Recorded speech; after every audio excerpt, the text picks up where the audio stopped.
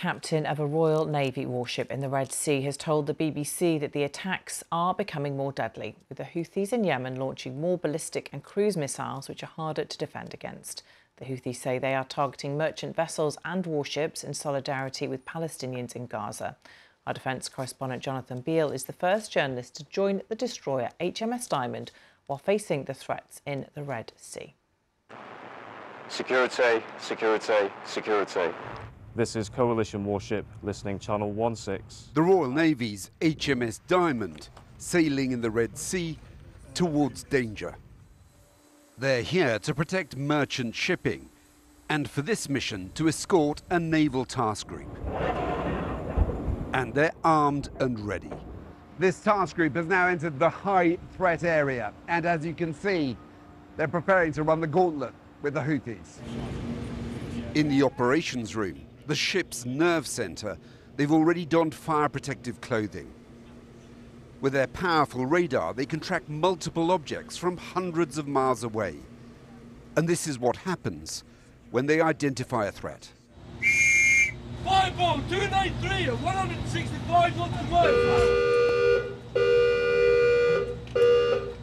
The drills they've rehearsed many times before. Air threats warning, red. Air threat warning, red. Missile inbound to the ship. Starboard quarter. Time to go, 2 minutes. But now it's deadly serious.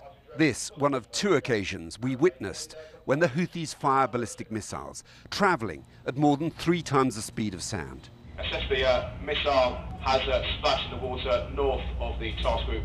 Therefore, air threat warning now yellow, air threat warning now yellow. Between the time it's fired and by the time it impacts, you've got about 2 minutes to react. That's why we're in state 2, that's why we're wearing our clothing all the time, so that within that time frame, we'll be in absolutely the right posture to be able to deal with those. But yeah, it can feel a bit intense, obviously, if someone's trying to potentially shoot something at you. Houthi drones are the other danger. That's UAV down bearing 350 Ranger. And he's now got 2 airborne in the north. Obviously, you know, our position now, we anticipate they may come south. Air threat warning is white weapons. It's a potentially deadly version of hide and seek, but the drone doesn't spot them. This time, Diamond hasn't fired its main Sea Viper missiles, but it's already shot down 9 drones, 7 of them in just one night in January.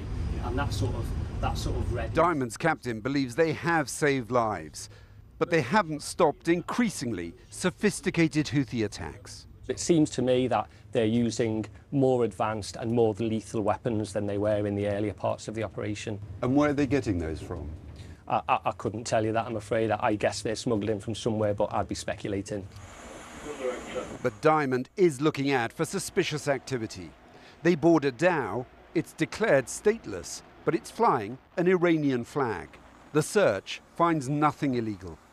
It's proving just as hard to stem the flow of weapons as to stop the Houthi attacks. Jonathan Beale.